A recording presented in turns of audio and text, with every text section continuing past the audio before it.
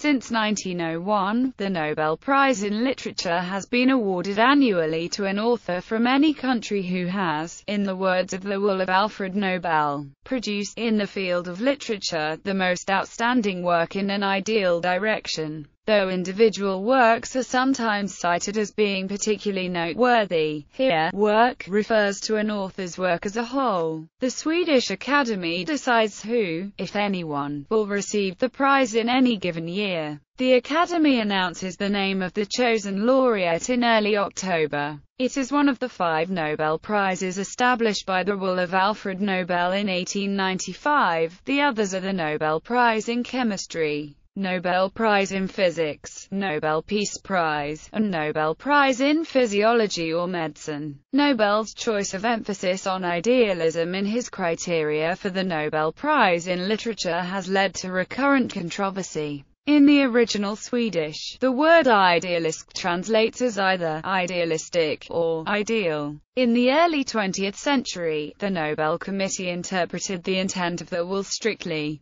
For this reason, they did not award certain world-renowned authors of the time such as James Joyce, Leo Tolstoy, Anton Chekhov, Marcel Proust, Henrik Ibsen, and Henry James. More recently, the wording has been more liberally interpreted. Thus, the prize is now awarded both for lasting literary merit and for evidence of consistent idealism on some significant level. In recent years, this means a kind of idealism championing human rights on a broad scale. Hence the award is now arguably more political. The Swedish Academy has attracted significant criticism in recent years for its handling of the award. Some critics contend that many well-known writers have not been awarded the prize or even been nominated, but others contend that some well-known recipients do not deserve it. There have also been controversies involving alleged political interests relating to the nomination process and ultimate selection of some of the recent literary laureates. Some, such as Indian academic Sabari Mitra, have noted that, though the Nobel Prize in Literature is significant and tends to overshadow other awards, it is not the only benchmark of literary excellence.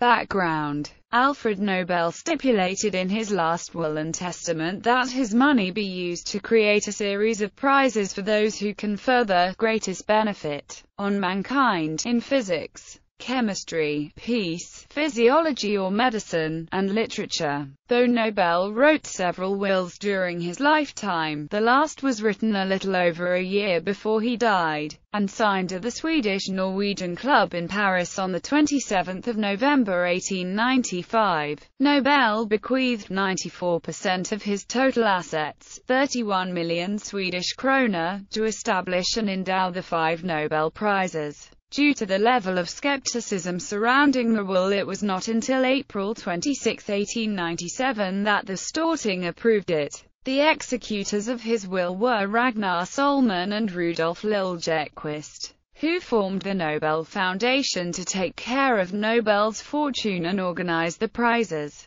The members of the Norwegian Nobel Committee that were to award the Peace Prize were appointed shortly after the will was approved. The prize-awarding organizations followed: the Karolinska Institutet on June 7, the Swedish Academy on June 9, and the Royal Swedish Academy of Sciences on June 11.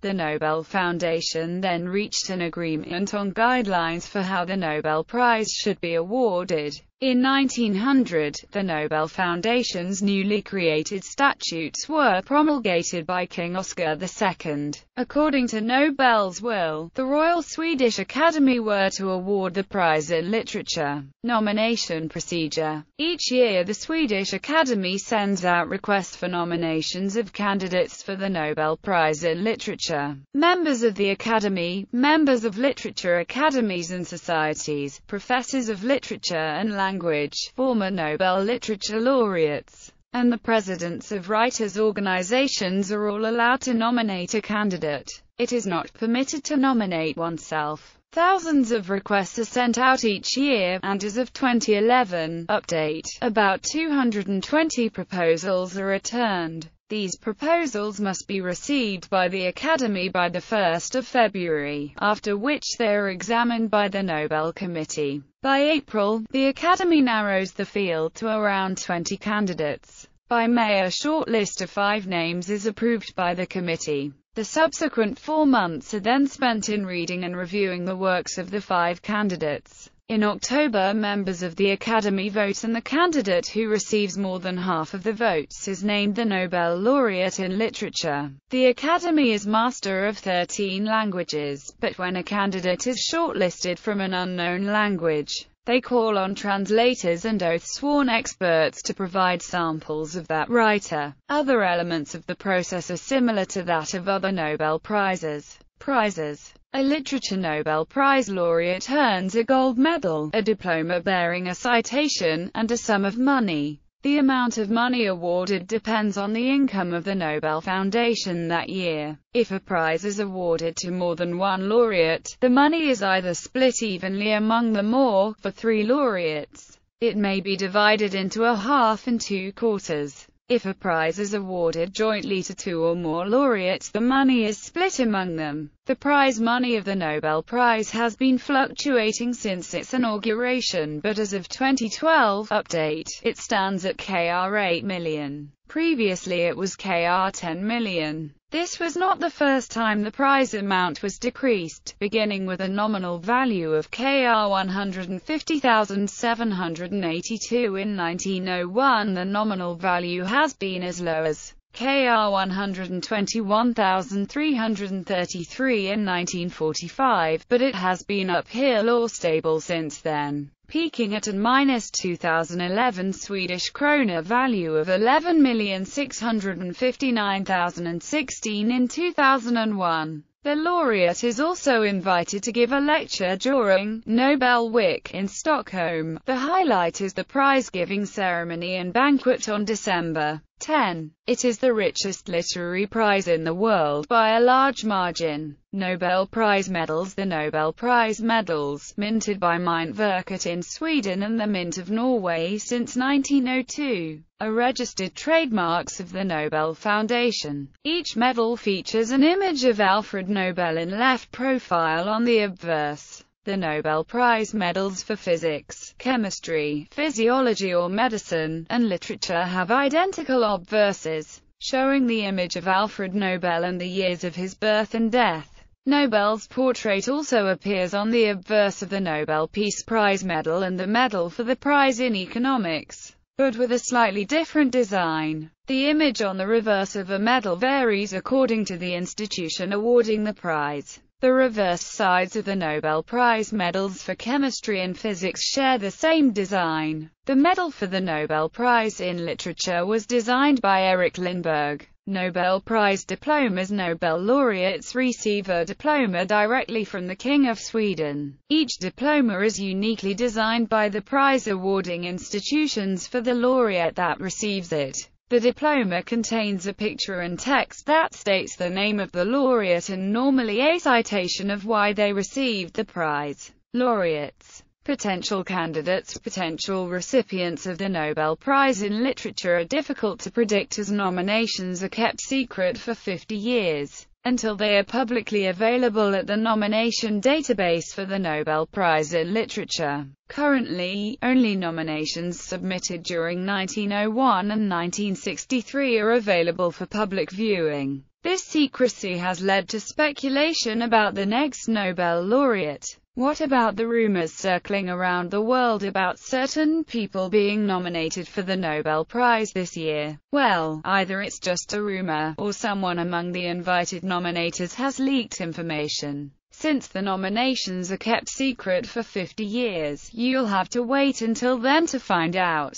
www.nobelprize.org. In Nomination Fact, frequently asked questions about the nomination and selection of Nobel laureates according to Professor Goran Malmqvist of the Swedish Academy. Chinese writer Shen Congwen was to have been awarded the 1988 Nobel Prize in Literature, had he not suddenly died that year. Criticism. Controversies about Nobel laureate selections from 1901 to 1912. The committee was characterized by an interpretation of the ideal direction stated in Nobel's will as a lofty and sound idealism that caused Leo Tolstoy, Henrik Ibsen, Emil Zola, and Mark Twain to be rejected. Also, many believe Sweden's historic antipathy towards Russia is the reason neither Tolstoy nor Anton Chekhov was awarded the prize. During World War I and its immediate aftermath, the committee adopted a policy of neutrality, favoring writers from non-combatant countries. August Strindberg was repeatedly bypassed by the committee, but holds the singular distinction of being awarded an anti-Nobel Prize, conferred by popular acclaim in national subscription and presented to him in 1912 by future Prime Minister Hjalmar Branting. The Academy considered Czech writer Karel Čapek's war with the Newts too offensive to the German government. He also declined to suggest some non-controversial publication that could be cited as an example of his work, stating, "Thank you for the goodwill, but I have already written my doctoral dissertation." He was thus denied the prize. According to Swedish Academy archives studied by the newspaper Le Monde on their opening in 2008, French novelist and intellectual André Malraux was seriously considered for the prize in the 1950s. Malraux was competing with Albert Camus but was rejected several times, especially in 1954 and 1955, so long as he does not come back to novel. Thus, Camus was awarded the prize in 1957. Some attribute W.H. Auden's not being awarded the Nobel Prize in Literature to errors in his translation of 1961 Peace Prize laureate Dag Hammarskjöld's Vagmarken, and to statements that Auden made during a Scandinavian lecture tour suggesting that Hammarskjöld was, like Auden, homosexual. In 1962, John Steinbeck received the Nobel Prize for Literature. The selection was heavily criticized, and described as one of the Academy's biggest mistakes. In one Swedish newspaper, The New York Times asked why the Nobel Committee gave the award to an author whose limited challenges, in his best books, watered down by 10th-rate philosophizing, adding, "We think it interesting that the laurel was not awarded to a writer whose significance, influence and sheer body of work had already made a more profound impression on the literature of our age." Steinbeck himself, when asked if he deserved the Nobel on the day of the announcement, replied, "Frankly, no." In 2012, the Nobel Prize opened its archives and it was revealed that Steinbeck was a compromised choice, among the shortlist consisting of Steinbeck, British authors Robert Graves and Lawrence Durrell, French dramatist Jean Anarel and Danish author Karen Blixen. The declassified documents showed that he was chosen as the best of a bad lot. There aren't any obvious candidates for the Nobel Prize and the prize committee is in an unenviable situation, wrote committee member Henry Olsen. In 1964, Jean-Paul Sartre was awarded the Nobel Prize in Literature, but he declined it, stating that, "It is not the same thing if I sign Jean-Paul Sartre or if I sign Jean-Paul Sartre, Nobel Prize laureate. A writer must refuse to allow himself to be transformed into an institution, even if it takes place in the most honorable form." Soviet dissident writer Alexander Solzhenitsyn, the 1970 prize laureate, did not attend the Nobel Prize ceremony in Stockholm for fear that the USSR would prevent his return afterwards.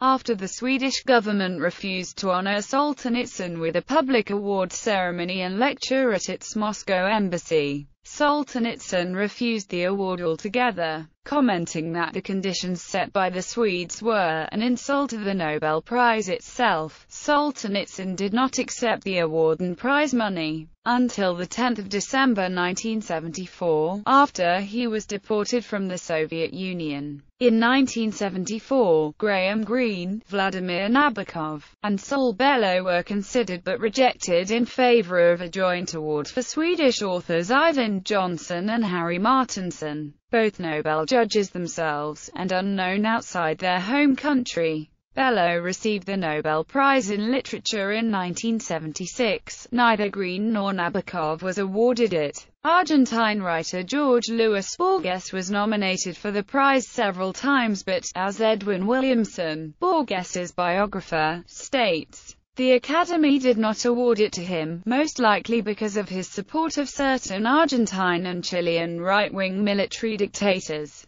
including Augusto Pinochet, which, according to Toybin's review of Williamson's Borges, A Life, had complex social and personal contexts. Borges' failure to receive the Nobel Prize for his support of these right-wing dictators contrasts with the committee honoring writers who openly supported controversial left-wing dictatorships, including Joseph Stalin, in the cases of Sartre and Pablo Neruda, and Fidel Castro, in the case of Gabriel Garcia Marquez. The award to Italian performance artist Dario Fo in 1997 was initially considered rather lightweight by some critics, as he was seen primarily as a performer, and Catholic organizations saw the award to Fo as controversial as he had previously been censured by the Roman Catholic Church. The Vatican newspaper L'Osservatore Romano expressed surprise at Fo's selection for the prize, commenting that, giving the prize to someone who is also the author of questionable works is beyond all imagination. Salman Rushdie and Arthur Miller had been strongly favored to receive the prize, but the Nobel organizers were later quoted as saying that they would have been too predictable, too popular. Camilo José Cela willingly offered his services as an informer for Franco's regime and had moved voluntarily from Madrid to Galicia during the Spanish Civil War in order to join the rebel forces there. An article by Miguel Angel Villena, Between Fear and Impunity, which compiled commentaries by Spanish novelists on the noteworthy silence of the older generation of Spanish novelists on the François past of public intellectuals, appeared below a photograph of Cela during the Nobel ceremony in Stockholm in 1989. The choice of the 2004 laureate, Elfrida Jelinek, was protested by a member of the Swedish Academy, Knut Arnlund, who had not played an active role in the Academy since 1996. Arnlund resigned, alleging that selecting Jelinek had have caused irreparable damage to the reputation of the award. The selection of Harold Pinter for the prize in 2005 was delayed for a couple of days, apparently due to Arnlund's resignation, and led to renewed speculations about there being a political element in the Swedish Academy's awarding of the prize. Although Pinter was unable to give his controversial Nobel lecture in person because of ill health, he delivered it from a television studio on video projected on screens to an audience at the Swedish Academy in Stockholm. His comments have been the source of much commentary and debate. The issue of their political stance was also raised in response to the awards of the Nobel Prize in Literature to Orhan Pamuk and Doris Lessing in 2006 and 2007, respectively. Nationality-based criticism. The prize's focus on Europeans, and Swedes in particular, has been the subject of criticism, even from Swedish newspapers. The majority of laureates have been European, with Sweden itself receiving more prizes than all of Asia, as well as all of Latin America. In 2009, Horace Engdahl, then the permanent secretary of the Academy, declared that Europe still is the center of the literary world, and that the US is too isolated, too insular. They don't translate enough and don't really participate in the big dialogue of literature. In 2009, Engdahl's replacement, Peter England, rejected this sentiment and acknowledged the Eurocentric nature of the award, saying that, "I think that is a problem. We tend to relate more easily to literature written in Europe and in the European tradition." American critics are known to object that those from their own country, like Philip Roth, Thomas Pynchon and Cormac McCarthy, have been overlooked, as have Latin Americans such as Jorge Luis Borges, Julio Cortázar and Carlos Fuentes, while in their place Europeans lesser known to that continent have triumphed. The 2009 award to Herta Müller, previously little known outside Germany but many times named favorite for the Nobel Prize, reignited the viewpoint that the Swedish Academy was biased and Eurocentric. However, the 2010 prize was awarded to Mario Vargas Llosa, a native of Peru in South America, when the 2011 prize was awarded to the eminent Swedish poet Thomas Tranströmer. Permanent Secretary of the Swedish Academy Peter England said the prize was not decided based on politics, describing such a notion as literature for dummies. The Swedish Academy awarded the next two prizes to non-Europeans, Chinese author Mo Yan and Canadian short story writer Alice Munro. French writer Patrick Modiano's win in 2014 renewed questions of Eurocentrism, when asked by the Wall Street Journal, "So no American this year, yet again. Why is that?" England reminded Americans of the Canadian origins of the previous year's winner,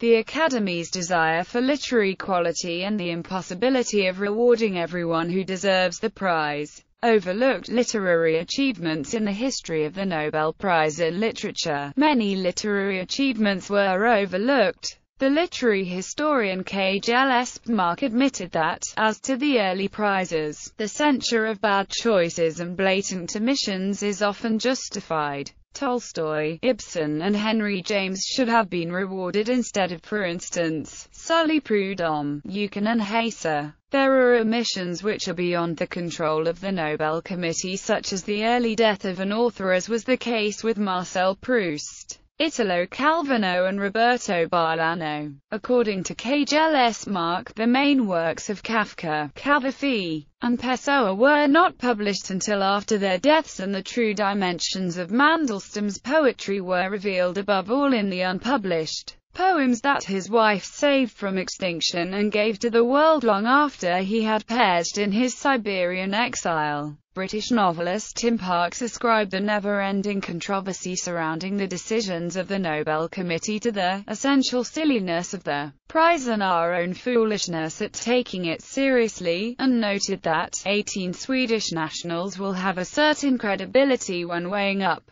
works of Swedish literature. But what group could ever really get its mind round the infinitely varied work of scores of different traditions?